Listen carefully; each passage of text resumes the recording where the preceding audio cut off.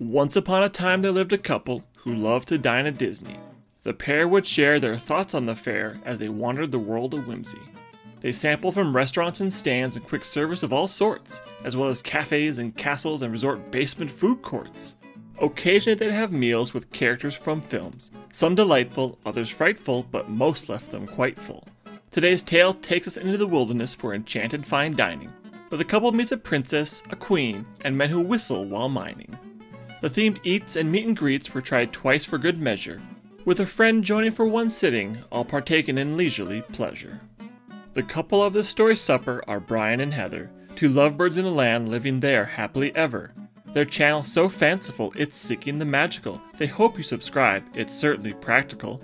Today they'll review Storybook dining at Artist Point. We hear that Snow White and friends like to hang at this joint.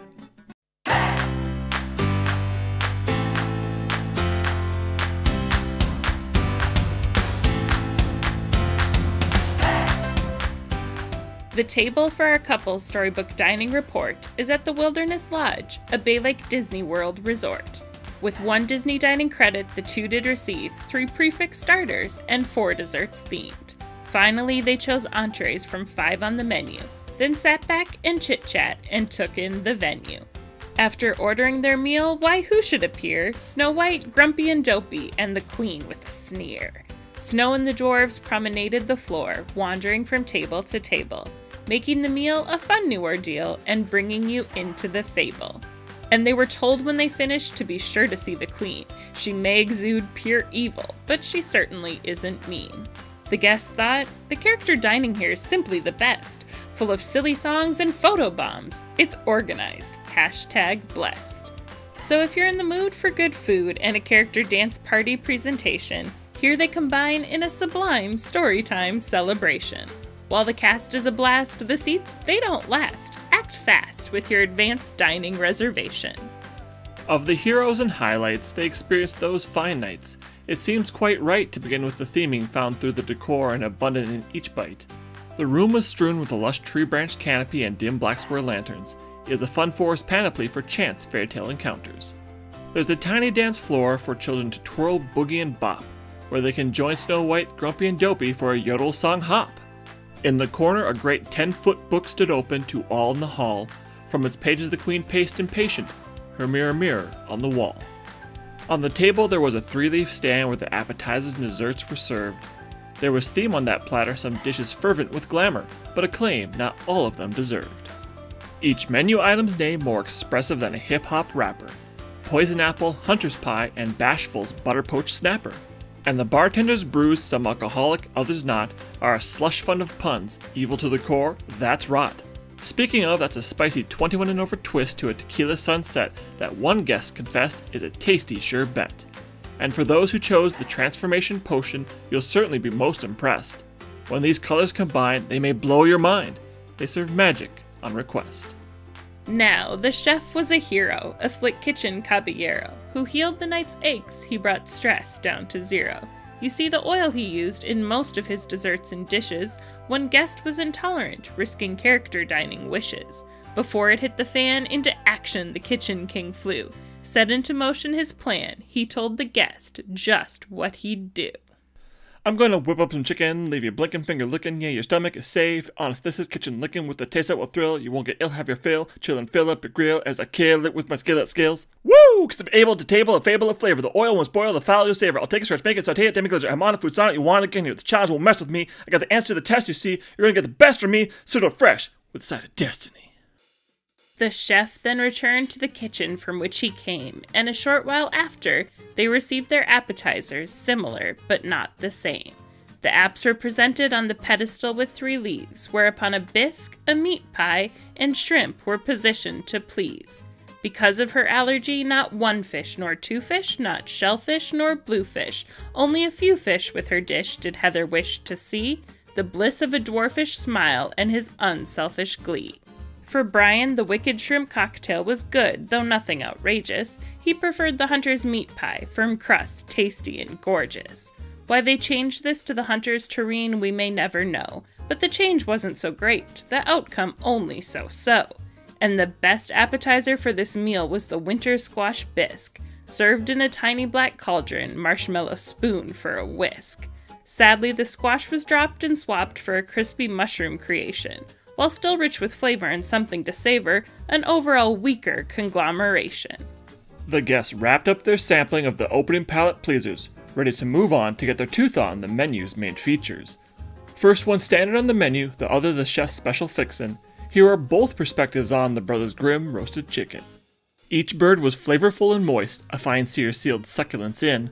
The potatoes were the tops, not a bite was a flop, and the Brussels sprouts, where to begin? Both preparations were excellent, and certainly better than most poultry in the parks. If you're craving chicken, flying fish is better, but the price here hits all the right marks. Another mighty fine meal is the Magic Mirror slow braised pork shank. The tender meat let go of the bone and had a taste you could take to the bank. Served with jus, winter greens, and a great side of celery root and potatoes mashed, this dish was a hit, though a little short of a smash. Just like any good story, a grand meal needs a pleasant ending, and our guest waited patient for the dessert the kitchen was sending. A trio of tiny temptations, again apt in their theme. Two were pretty tasty, the other had a nice sheen. The poison apple was not poison nor an apple, and barely contained the fruit. But this slightly sour white chocolate apple mousse was a good bite, and just adorable to boot. With a little hat and tiny gems and buttercream layers in between, the miner's treasure was a cup of cake worth digging in my dreams. Sadly, the frosting was switched to a berry panna cotta. Still really good, but not as good as it oughta. The fairy tale gooseberry pie is a fairly passable petite pastry. Yes, it's precious to see, it didn't bring them any glee, a throw-in that felt a bit hasty. Oh yes, that's right, one last sweet in the meal's twilight. The hunter's gift to the queen is a fun light eat that is done quite neat with a smoky grand reveal. It's truly an untrite treat. Inside the box, beyond the mist, rests a red heart of dark chocolate you best not resist. It's a mighty fine ganache that beats mini, they insist, adorned with maple-flavored popcorn. It's truly your good night kiss. While Snow White and the Dwarfs danced round and round, not everything in the restaurant was merry. There were some problems with food, and a wait hurt the mood more than a queen would find it contrary. One time the guests arrived for their reservation with a cushion. 40 minutes plus passed by, at the end of the night it was a pushin'. Brian quipped to Heather while twiddling his thumbs, "We've been waiting quite a while, what I'd give for a crumb." As she watched the next table enter, Heather said feeling glum, "This is taking forever, perhaps someday our prince will come." The wait would have been easier to partake in had all the tables been taken, but be not mistaken, many a chair sat unclaimed, the guests seemingly forsaken. However, after they were seated, the meal mostly succeeded, receiving greetings from Snow and little men. They enjoyed apt appetizers that fit the room's tall tale attire, all inspired as if put down in pen. And then came the entrees, each prim and proper on their plate. But not more than a bite or two in did eating plans abate. Their server said the queen's night would end, so amend the schedule they must. 'Cause it would be such a travesty not to make merry with her majesty, otherwise fearing apples could turn them to dust. At Artist Point, the proper way to comport in the matriarch's court is to embark to see the monarch at the meal's conclusion. However, since they had a late start, the queen would soon disembark. From fresh entrees they left with abstrusion. And while they paid respects to the crown, the food's temp cooled down, and they found it lukewarm with a frown. Although not a faux pas, the royal prime rib was subpar, lacking flavor and not entirely tender. As for the rest of the plate, the potatoes weren't great, though the carrots were a surprisingly fine splendor. One more thing should be said before putting the villains to bed, is that the changes to the original menu weren't keen. The squash bisque was just better, and the tureen made one of them shudder. It's going from Alton Brown down to Jimmy Dean.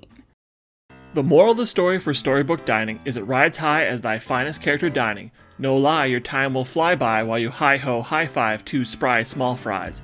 But Snow's time is nigh, just look at the evil queen's stink eye. With a dining room set with forest folklore-themed features, guests might guess it's spruced up by furry woodland creatures. And between the two trips 'twas a tale of two servers, one gracious and attentive, the other lacking in fervor. The sedulous server delivered more than hors d'oeuvres during the second story time dining session, but also a relaxed pace and no attention to detail displaced, leaving the guests with a much finer impression. Considering that the characters in this tale were very responsive, providing playful interactions with guests, and the food was pretty good with several highlights, for the price it's near Disney World's best. So if, by happenstance, you fancy a chance to take in aromas, romance, and a diminutive silly dance, then Storybook dining just might be for you. The couple found it tasty and alive, out of 10 an 8.5, a great place for 12 guests or 2. And Brian and Heather, they withdrew, left a tip, and said adieu to the restaurant wrapped in rhapsody and laughter. In love described as classical, they're off seeking the magical, and they lived happily ever after.